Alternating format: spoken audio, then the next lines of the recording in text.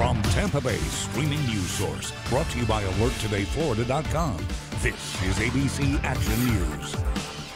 Grab the umbrella before you head out the door today. There's a chance of showers and thunderstorms. Shay Ryan is on standby with your forecast. Good morning, everyone. I'm Lauren St. Germain, and here are your ABC Action News headlines. This morning, Clearwater police are trying to figure out who shot a man at a brand new apartment complex. Witnesses say the victim was shot in the stomach after some sort of fight. This all happened in the parking lot of the Nolan. Some witnesses say they heard at least 4 shots. Today, Indian Rocks Beach could decide the future of yoga on the beach. This comes after the city told an instructor to stop holding yoga classes because a neighbor complained. The classes have been going on for 18 years with donations going to a food pantry. But that resident told city leaders he found the classes distasteful to watch. The city has created a compromise to let approved businesses operate on the beach as long as they get a $100 permit and have licenses and insurance. A newer grocery store in the Bay Area is holding a hiring event today. Sprouts needs to fill full and part-time positions at its stores. They'll hold walk-in interviews today from 9 in the morning until 6.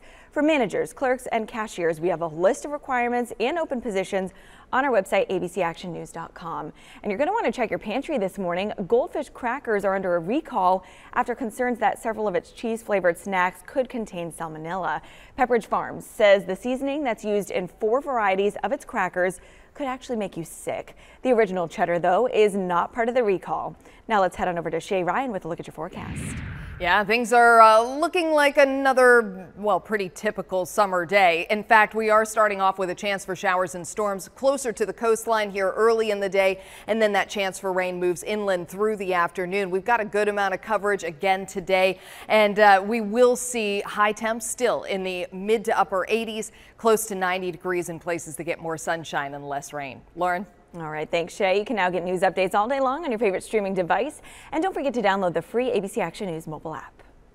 Don't they know they're supposed to use the crosswalk? Hey, you on your phone, put that down until you cross the street. Whoa, stop!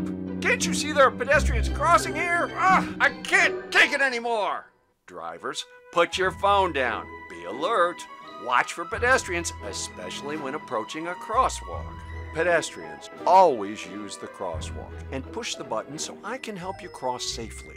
Alert today, alive tomorrow, because safety doesn't happen by accident.